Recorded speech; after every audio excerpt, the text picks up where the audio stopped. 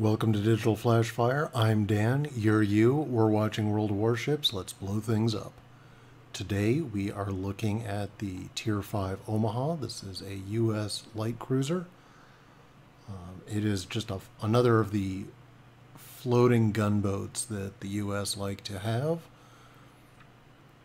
At Tier 5 it matches up against the Imperial Japanese Navy Furutaka, which is not as much of a ship as it is maligned to be, but it isn't a match for the Omaha. The Omaha is a superb ship. It does wonderful damage. It has a lot of speed and maneuverability, and it projects well. It doesn't suffer from having guns that cannot be used to hit multiple targets. You can shift targets very easily. You can maneuver and maintain your fire because everything traverses very quickly. Now here you will see I'm engaging actually an enemy Furutaka and pretty much having it my way. I've already knocked him down a couple thousand hit points. I'm going to circle away, and this is something the Furutaka simply cannot do. I'm engaging him while turning. He can either turn or shoot. So I'm just going to lay guns on target and blaze away. And just as he drops out, boom, Citadel hit. Big damage. Now, I'm going to keep circling. By the way, if you're ever bored with me, check out Chad. Dolorost is hilarious. He's going on my friends list as soon as I get back on the server. Now I'm getting shot at again. You'll see I've already knocked him down over 6,000, just over 7,000 hit points. And he hits me, and his HE does over 1,000 damage. So that's the difference between 6-inch and 8-inch guns. Now you'll notice the other team is keeping it pretty cagey. They are mostly clustering. They're staying grouped together, and I'm skirmishing out in front. Part of the reason I'm doing that is I'm very impulsive. The rest of the reason is that's what this cruiser does. It's small enough, it is fast enough, and it's agile enough that I'm just scoring hit after hit after hit after hit after hit on these guys without taking much in return. I've only taken one hit. I've taken a little over 1,000 damage. I've scored 17 hits, including a Citadel. I've put this guy on fire, and now I've bought time for the cavalry to arrive. Now this guy is facing a Miyogi, a Chikuma, a Kawachi, a Kuma, and the Wyoming. So I'm going to keep firing and, you know, do some more landscaping because that's what I do. And boom, he's finished off by Dolorost. Over the island, because that's how he rolls. Now Now I see the lemming train, and I'm going to move to support the flanks because I know there are enemy ships that are not on this side. I'm going to engage this guy because why not score free damage on a New York? Top tier enemy cruiser. Let's do some damage. Set him on fire, score a couple of hits, and look to my left. There's a Phoenix. There's an Omaha. And I set him on fire again. I'm going to get a lot of damage on that New York, by the way. Now, about this time, the Phoenix teaches me an important lesson in situational awareness. Boom. 2,000 damage. Throw some torpedoes out there just in case he maneuvers. Switch back to AP because I was firing HE at battleships. And start throwing those shells at. I want to get this guy down before he can make it around the headland. So I'm turning so that guns on both sides of my ship can engage him. My torpedoes are going to miss, I already know that, but he hasn't spotted him yet, so they may force him to turn if he's tunneling on me, if he's in his sniper view. Keep firing, keep taking damage, unfortunately. When you're facing a Tier 5 and Tier 4 that are virtually the same thing you're in, well, it's going to be painful. And I've lost a ton of health. I switch targets to the Omaha. And I'm on fire. And I put the fire out. I'm scoring a lot of crits on this guy. I'm doing a lot of damage. Put out some more. And you'll see, I mean, 2,500 damage right there. You really want to be firing AP at enemy cruisers. It gives you a chance to do a lot more damage. We're going to speed things up a little here. Now, as he gets ready to come around the corner, I'm getting ready for him to come around the corner. 4 kilometers. And I can see him. And I can shoot him. And I get just a terrible opening broadside. Turn a little bit to put some torpedoes into him. Switch back to guns. Taking a couple of seconds to get some torpedoes out there, never a bad thing. 3,400 damage from another Citadel.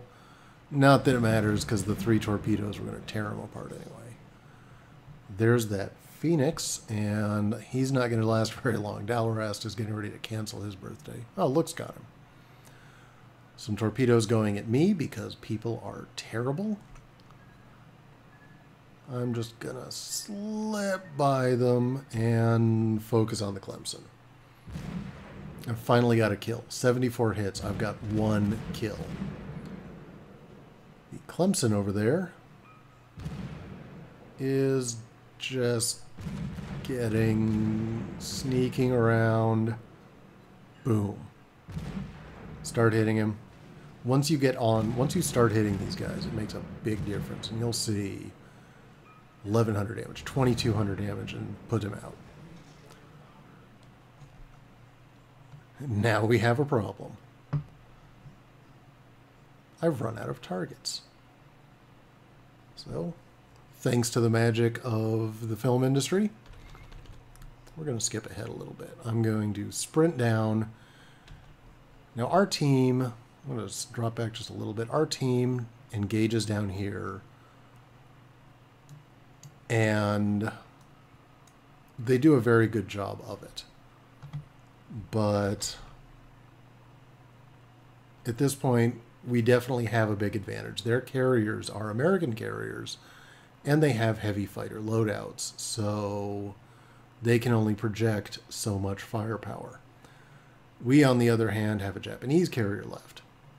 We also have a very skilled battleship player, a couple of skilled cruiser players, and me, and I'm hot. And again, chat is great. I've got these, I'm joking about putting sails on this thing. The battleships are joking about getting all the slaves rolling. Sorry, I know that's insensitive, but when you're in a galley like those things, I'm wishing I had speed boost in this thing, because it really does play like a destroyer, and sometimes you think the speed boost would be a lot more useful than a friggin' scout plane. And Dalarast is telling me, hold down the shift button, you'll run. Seriously, that guy made this game much more entertaining than it would have been otherwise. So, oh, and I've shot down an airplane at some point. I don't even remember when. That's just one of those extra, hey, make a good game better things.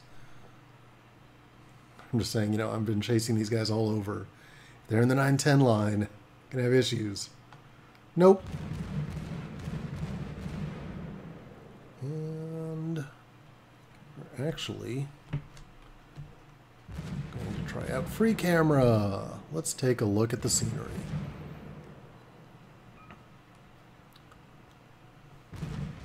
So this carrier here is the Langley. The other one is also a Langley. You'll see I just picked up the Confederate medal.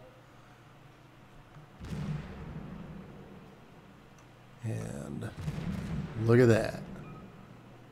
Reverse angle back from where I'm at. Look at that baby burn.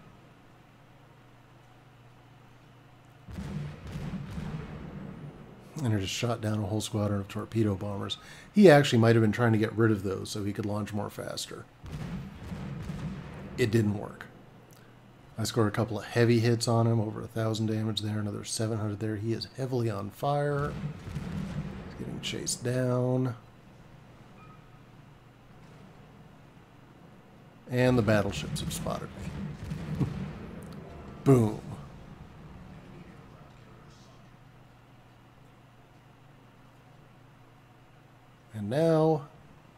Here's the enemy team. More gunfire. The other Langley is running for his life. He isn't going to last more than a few seconds at this point. Boom. Look at that. Sinks fast. Now at this point, it is all over but the crying. I'm going to switch back to my view. The short and simple of it is they smashed me. 2 battleships against 1 heavily damaged. Omaha was not necessarily a fair fight. They did sink the 1 battleship very quickly, but the other one handled me rather roughly, as you just saw. Now, as for stats, a game like this, where you just have a monstrous game, sink 4 enemy ships, score 136 hits, you get rewarded.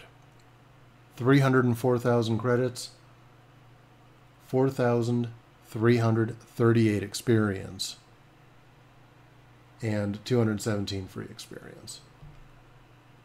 Believe it or not, I got top experience on my team. I got 4 kills, shot down 7 planes, got 1,900 total damage.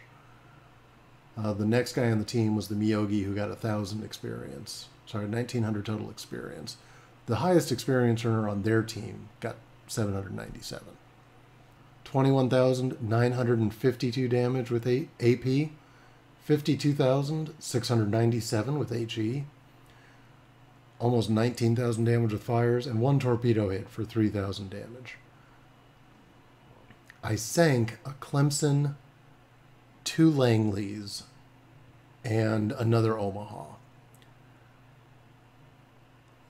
I spent 18 minutes in the battle, just a monstrous game. And that's what this ship can do. You skirmish early, you look for the opening, you look for enemies you can get a good position on, and you don't let up. Keep the guns firing. All right, folks, for Digital.Flash.Fire, this is Dan. Thank you very much, and you have a wonderful week.